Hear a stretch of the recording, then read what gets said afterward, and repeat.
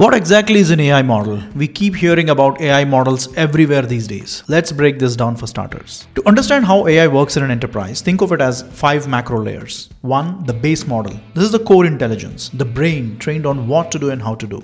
But by itself, it does not know your organization's data. That's where the second layer comes in, the enterprise context or RAG. This is where you inject your company's knowledge into the base model so it can act with context. And then comes the orchestration logic, the third layer. Here you design the workflows and automation steps that tell the AI when and how to perform tasks.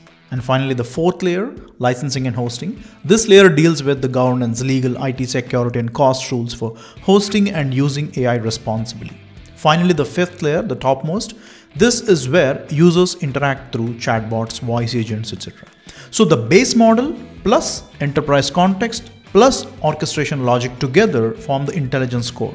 The part people casually call these days as AI models, even though technically the model alone is just the base layer. Enterprise AI is quite literally like a pizza. Just like a pizza is built layer by layer, your enterprise AI stack also comes in layers. Now on top of these layers, a new set of semantics is emerging: open source, OpenWeight, and OpenAPI. These terms define how much flexibility and control you have over each layer. Open source AI is like getting the entire pizza cookbook along with all the ingredients, and you do everything yourself, right from kneading the dough to baking the final pizza. You have full control and full visibility at every stage. At the base model level, this means you can actually shape how the AI learns. For example, you can change its initial setup, feed its new examples, or even adjust the way it understands patterns so it works exactly the way you want. This gives you maximum flexibility, but it also means more effort, more skills needed, and often a higher cost. OpenWeight AI is like getting a high-quality frozen pizza. The base recipe and the cookie methods are already logged in. You cannot change it. The base model itself, or how it is hosted under the hood. So the core intelligence stays the same, but you can add your own toppings. In AI terms, that means that you can feed it with your enterprise data, design your workflows, and